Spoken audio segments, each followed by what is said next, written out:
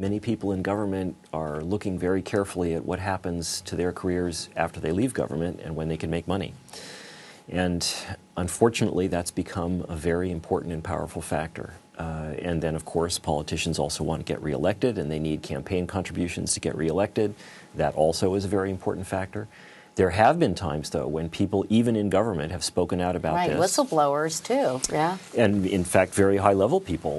Brooksley Born was chairperson of the Commodity Futures Trading Commission, very powerful organization. She tried to regulate derivatives in the late 1990s, and she was shut down very, very hard by Robert Rubin and Larry Summers. Why? Well, that's a good question. One could, again, fear that money was involved.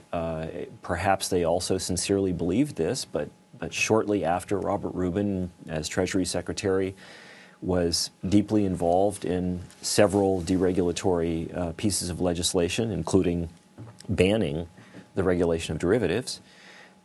He took a position as vice chairman of Citigroup and made over $125 million over the succeeding decade.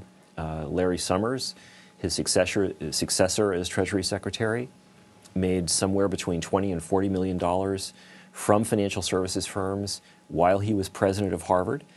And again, we only know that because when he re-entered the government recently, he was required to file a federal financial disclosure form. There is no disclosure requirement from Harvard, and Harvard refuses to answer questions about these issues.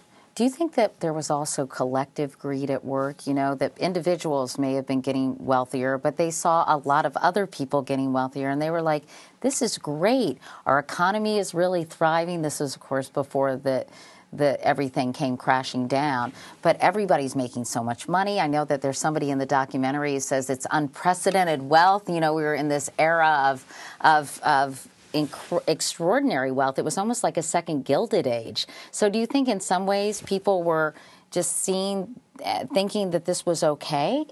Well, many normal people, of course, thought that it was okay because they were being told that it was okay, and they were making lots of money too. Yes, because everybody's house was going up in value, and so you could sell your house for more than you paid for it, and you could borrow against it. So everybody had a wonderful party for a while. But it is very clear that many high-level people on Wall Street knew perfectly well that this was not, in fact, real or sustainable or fair.